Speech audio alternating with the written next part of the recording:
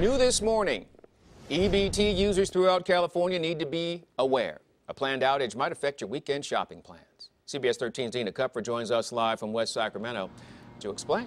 Good morning, Dina.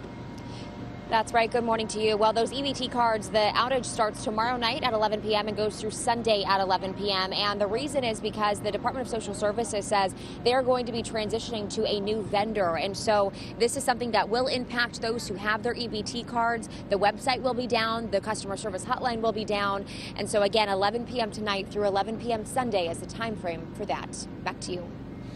Dina Kupfer with a heads up for your weekend shopping. Dina, thank you.